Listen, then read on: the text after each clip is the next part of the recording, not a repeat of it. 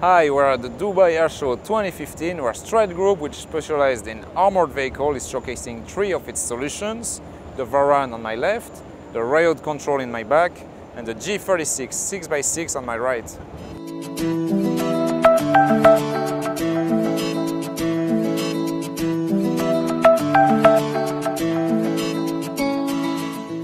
The Varan is a 6x6 tactical armored vehicle with advanced ballistic and blast protection, ensuring crew survivability in the modern-day battlefield.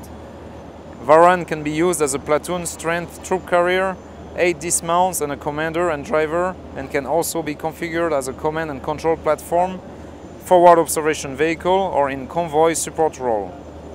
STANAG 4569 Level 4 armoring means Varan can protect against mine strikes and IEDs blast, and can be fitted with ceramic or composite plates for even greater protection.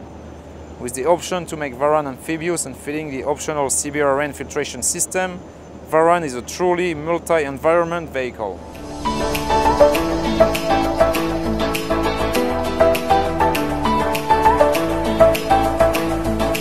The Riot Control vehicles is especially designed to provide a range of non-lethal options to disperse protesters in situations of civil unrest and violent protest.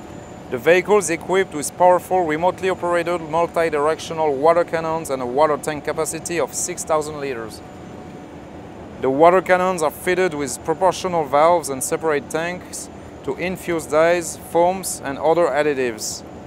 The Riot Control vehicle has been specifically designed to provide maximum safety for the vehicle's crew. The vehicle's smooth exterior prevents rioters from mounting it, and each vehicle is also equipped with 360 degrees tear gas duct system.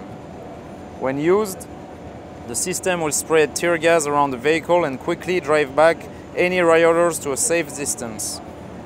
The Riot Controlled vehicle has excellent maneuverability, and when used effectively, the vehicle will quickly disperse even the most unruly crowd without any fatal injuries.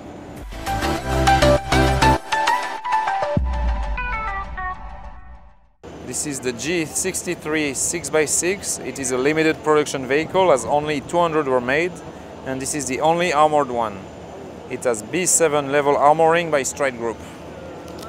It features independent suspensions on all 6 wheels with run-flat tires and central tire inflation system.